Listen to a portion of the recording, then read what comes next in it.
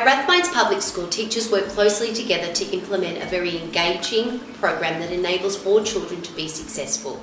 Daily practice of reading and writing strategies along with phonics and phonemic awareness are used to support the children so that they can develop into confident readers and writers. Each morning in kindergarten we begin the day with a reading warm-up.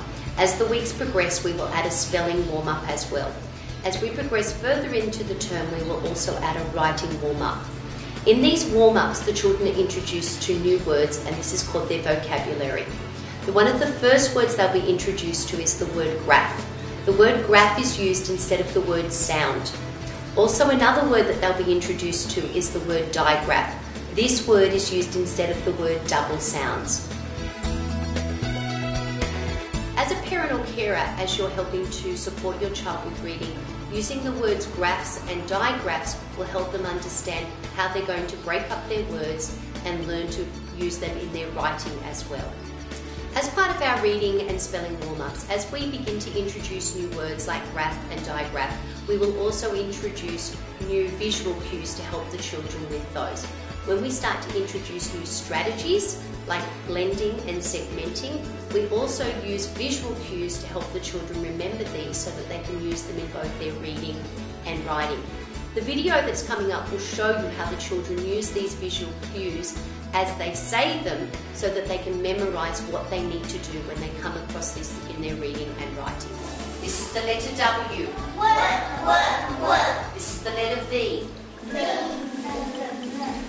What is a digraph? 2 letters, 1 sound. Okay, this is the digraph. With each strategy that we introduce in reading and writing, each strategy is usually complemented with a chant and a visual cue. So they may use their hands to work out a word. So if they're blending a word, like the word chook, they might be going ch, or k. If they're going to break a word into its sounds and syllables, k, at, t, they're stretching the word and breaking it up so they can hear the sounds. These are great strategies for you to use at home to help your child with their reading and writing. Wax, Axe, wax. tong, tong. Vowel, Vowel. Sight words are a really important part of reading and writing. Sight words need to be memorized, they can't be sounded out, and they have to be done by constant repetition. We do sight words each day in the classroom, but they also need to be practiced daily at home. The more your child practices their sight words, the more familiar they will become with them, and the better readers they will become also. Finally, the connection between becoming a reader and a writer will start to progress.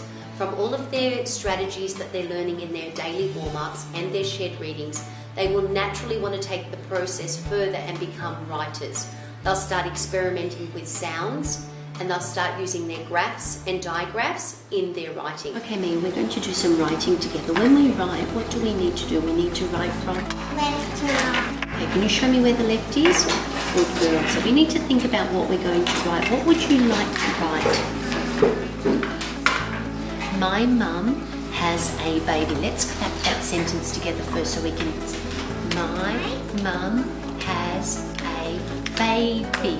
So we're going to need lots of words in there. So we're going to start from left to right. We're going to write the word I. My mum has a baby. Let's finish that off. Great job.